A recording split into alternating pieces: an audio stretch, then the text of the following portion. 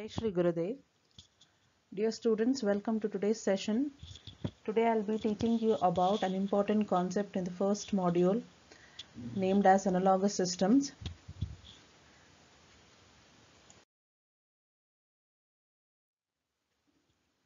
Analogous systems are nothing but what? A system which is similar to a given system. That is what analogy means.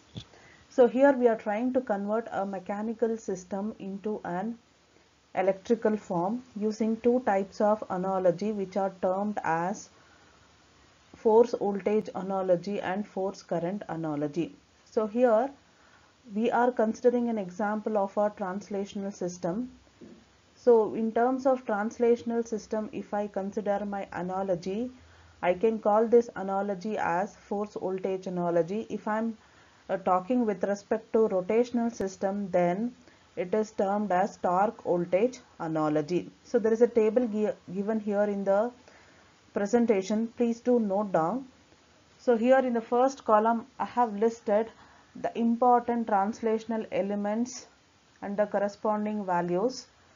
Here in the second column a list of rotational elements is given, and in the third column the analogous electrical values are given. So when I consider my translational system, force is considered to be equivalent to voltage. So this force is taken as equal to voltage. So that analogy is therefore termed as force voltage analogy. And mass is considered as equivalent to inductance, and damper D is considered as equivalent to resistance. Spring constant K is considered as equivalent to reciprocal of capacitance, which is termed as elastance. And displacement x is considered as equivalent to charge q, and velocity is considered to be equivalent to the current value I. So you need to remember this. And if I consider a rotational system, torque is considered as equivalent to voltage, and this analogy is termed as torque voltage analogy. Inertia J is considered as equivalent to inductance L, and damper D is considered as equivalent to resistance. And spring here again is taken as elastance, which is 1 by C, and displacement theta is considered as equivalent to charge Q, and velocity is considered as equivalent to current. The table showing the analogous system using Fi analogy. So here in the first column translational elements are given, in the second column rotational elements are given, followed by electrical elements in Fi analogy form.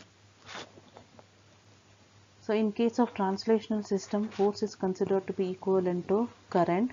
That is why it is termed as force current analogy, which is shortly termed as Fi analogy. And mass is considered as equivalent to capacitance. Damper coefficient D or B is considered as equal to conductance, which is represented as 1 by R. And the spring coefficient K is considered as equivalent to reciprocal of inductance, that is 1 by L.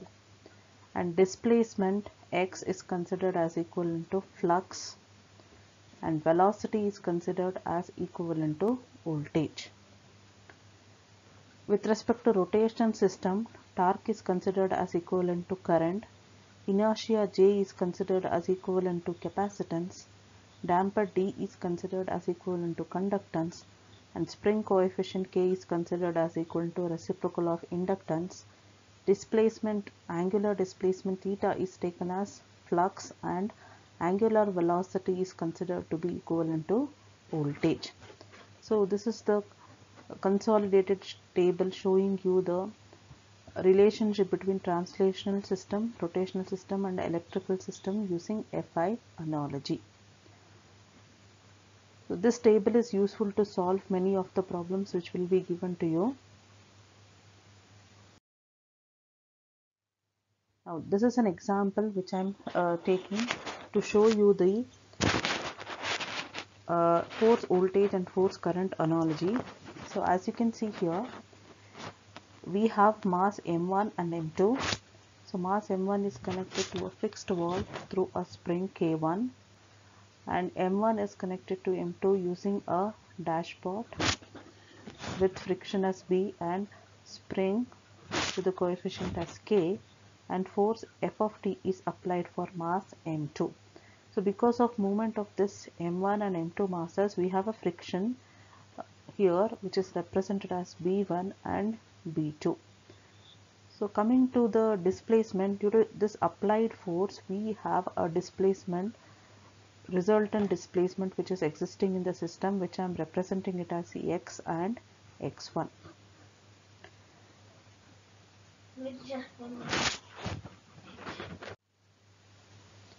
Let's now see the free body diagram for the given problem. So for mass m1, the applied forces are represented as m1 dx1 by dt, k1x, b1x, b into x minus x1, k into x minus x1. And for mass m2, we have the force due to the elements which are connected to m2 as b into x minus x1, m2x, b2x, k into x minus x1. The applied force here is represented as F of t. And the equations for balancing the forces on m1 and m2 are represented here. So this is for the node x, wherein force F of t is taken as equal to m2 d square x by dt square, which is represented as x double dash, b2 x dash, which is nothing but equal to dx by dt, plus b into x dash, that is dx by dt, minus x1 dash, that is dx1 by dt, plus k into x minus x1. So these are the elements which are connected to your mass m2. And similarly here with respect to mass m1, it is taken as m1 d square x1 by dt square plus b1 dx1 by dt plus k1 x1 is equal to b into dx by dt minus d x1 by dt plus k into x minus x1. So when I move these two towards my left hand side, here you can equate it to 0, and this could be taken as x1 minus x and x1 dash minus x dash and x1 minus x. That is also applicable. Now by applying the Laplace transform for these two equations, we can write the same equation as m2s square plus b2s plus bs plus k into x of s minus bs plus k into x1 of s as equal to f of s. We have taken the Laplace transform for the first equation, and I am combining the terms x of s and x1 of s, which is equated to f of s.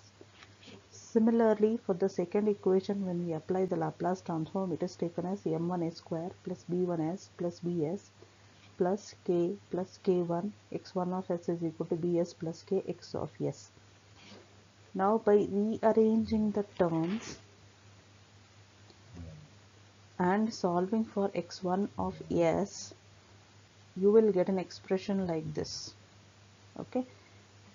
Now finally the transfer function g of s is taken as x of s by f of s, which is nothing but equal to m1s square plus b1s plus bs plus k1 divided by m2s square plus b2s plus bs plus k into m1s square plus b1s plus bs plus k plus k1 minus bs plus k whole square.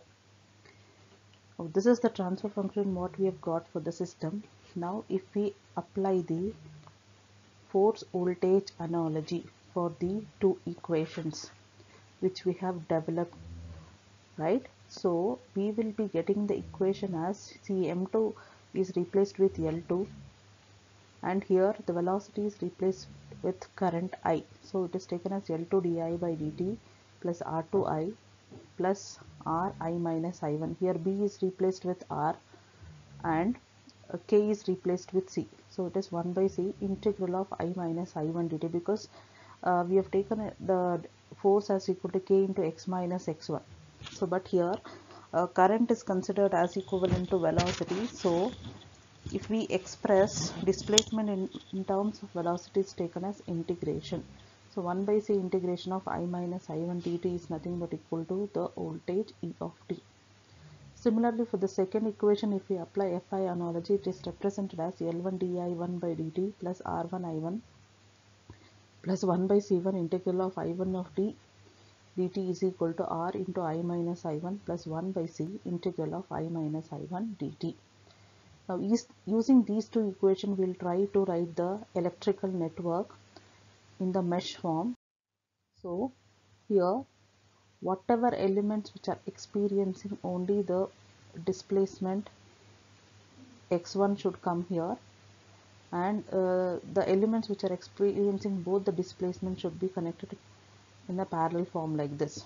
So, in the first mesh, we have the elements as C1, L1, R, that is according to the second equation, and since we have I minus I1 with respect to C and R, that is connected here, and R2 and L2 are connected here along with the voltage E of t. So the equivalent values of the physical systems are represented here. So L2 is nothing but equal to M2, R2 is equal to B2, C is taken as K, R1 is taken as B1, L1 is represented with M1, C1 is taken as equal to K1, and the current I is taken as equal to nothing but the derivative of the displacement x and x1. E of t is taken as equal to force and R is taken as equal to B. So these are the equivalent values what we have got with respect to force voltage analogy. Now let's take one more example. So here one mechanical system is given for which you need to write the analogous circuits. We have three masses M1, M2 and M3, and we have a spring K1, K2, K3 and K4 and dashpot B1 and B2. So here the wheel indicates that it is frictionless, so we are not considering any friction. So marking the direction of the displacement in the direction of the applied force, we have three displacements, that is x1, x2 and x3. Now we shall draw the analogous circuit for this particular mechanical system. Now here we have three displacement, that means that it is represented with three nodes x1, x2 and x3. So force F of t is applied for mass m1, so that is connected here to node x1. We have mass m1, k1 and b1, that is connected to displacement x1, and k2 is appearing between x1 and x2, so which is connected here. And for the node x2 we have m2, k3 and b2 which are experiencing only the displacement x2, and k4 is experiencing the displacement x2 and x3, and m3 is experiencing only the displacement x3. So this is the mechanical network which we have drawn for the system given to us by considering the forces acting on the masses m1, m2 and m3 respectively. Now coming to the equations, at node x1 we have f of t applied force as equal to m1 d square x1 by dt square b dx1 by dt plus k1 x1 plus k2 x1 minus x2, and at node x2 we have the values as k2 x1 minus k2 x2 is equal to m2 x2 double dash, that is d square x2 by dt square plus b2 dx2 by dt plus k3 x2 plus k4 x2 minus k4 x3. And similarly the third equation is m2 x2 double dash plus b2 x2 dash plus k1 k2 k4 into x2 minus k3 x1 minus k4 x3 equal to 0. Now here as an example I have taken force current analogy.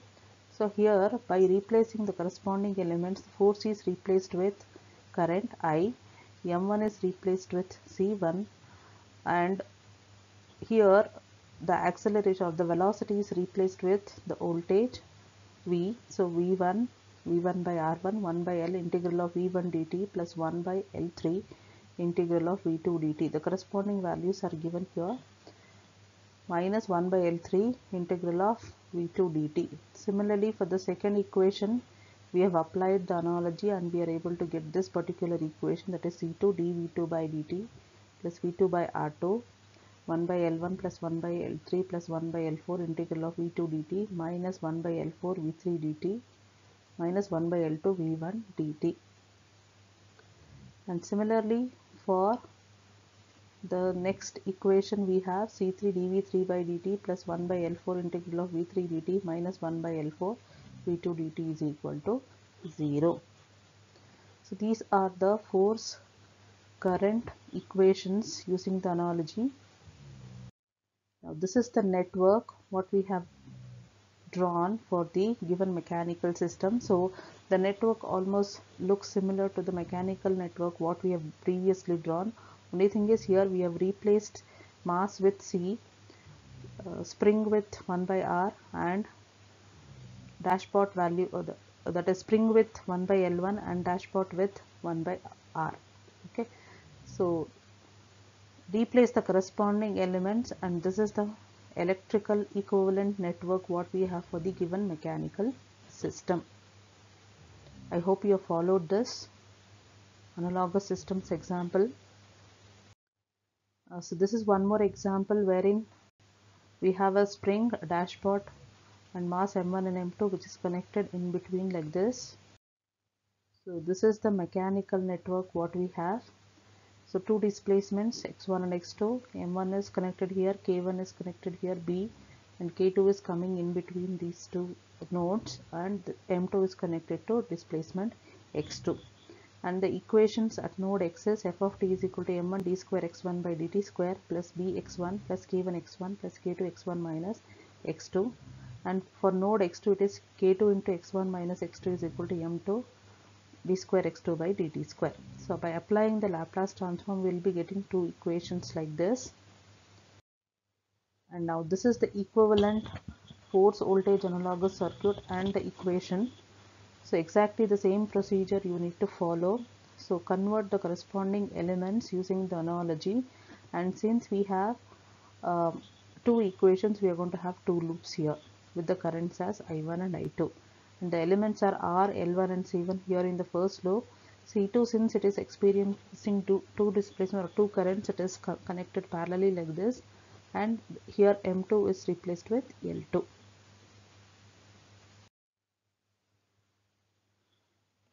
So similarly, few more examples are shown here wherein you're asked to find out the transfer function for this particular mechanical system. The same procedure should be followed.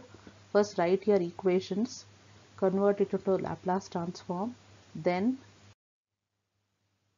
solve the equations for the given value. So it is x1 of f of s is taken as this particular transfer function, and x2 of s by f of s is taken as equal to this. Okay, now coming to the rotational system. So this is an example of a rotational system. Now we'll try to analyze this rotational system using the two types of analogy, that is torque voltage analogy and torque current analogy. So here I have a inertia element J1 and J2, a spring and a dashpot which is connected to a fixed wall. So due to the applied torque we have an angular displacement which is represented here as equal to theta. Okay, so here output is displacement, input is torque, so transfer function is taken as theta of s by torque t. Now for this particular system, if we consider the angular displacement, so I have here J1 which is experiencing the torque T1. So for this particular inertia element J1, the equation is J1 d square theta 1 by dt square plus k into theta 1 minus theta is equal to t. So this is the equation, and when we apply the Laplace transform and simplify, we are going to get the value as J1 s square plus k plus into theta 1 s minus k theta of s is equal to t of s. So this is one equation for J1. Similarly for J2, if we write the equation, it is J2 d square theta by dt square plus b d theta by dt plus k into theta minus t. Theta 1 is equal to 0 because torque is applied only for J1, not for J2. And after taking Laplace transform for this, you are going to get the equation as J2 s square plus bs plus k into theta of s minus k1 theta 1 of s is equal to 0. Or after simplification we can get the theta 1 value as equal to j2 s square plus bs plus k divided by k into theta of s. Now when we simplify these two equations, we will be getting the transfer function as equal to theta s by t of s is equal to k divided by j1 s square plus k into j2 s square plus bs plus k minus k square. So this is the transfer function what we have got for the rotational system which is given to us.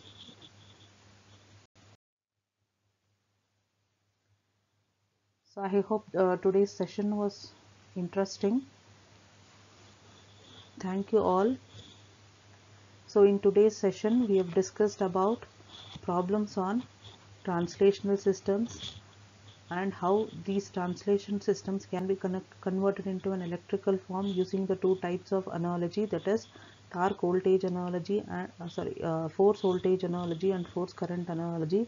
And similarly for the rotational system we have two analogy, that is torque current analogy and torque voltage analogy. So thank you all for your patience listening. Have a nice day.